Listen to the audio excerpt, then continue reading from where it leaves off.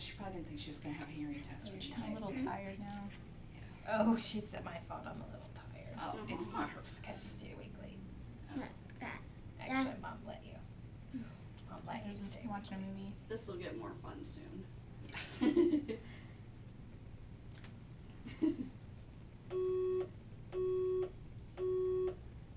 Sorry. That's okay.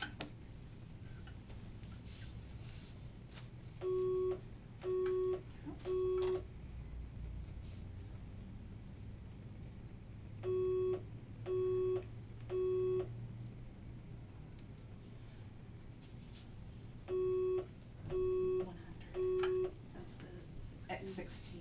Okay, 6. What was 22? 95.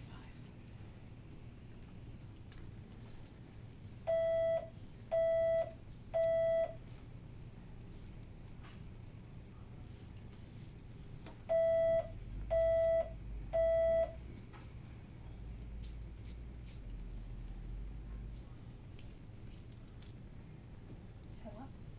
In the school year.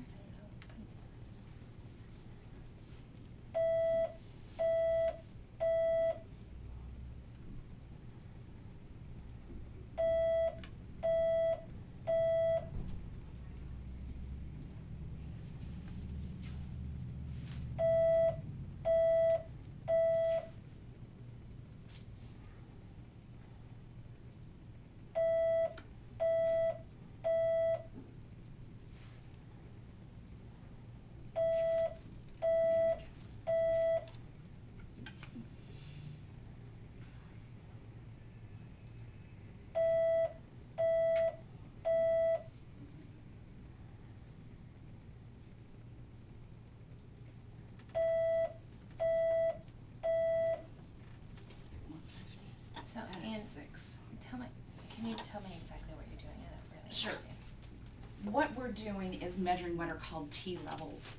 And the T levels help set the soft levels for the implant.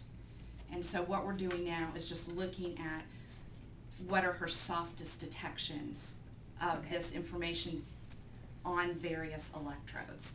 Okay. And right now, we're just kind of spot checking those electrodes from high to low, and eventually we'll fill all of those in. Okay.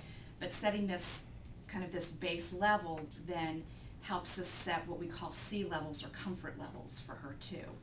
Okay. And we'll eventually, after she's had some experience wearing them, do some measuring of her comfort levels on different electrodes.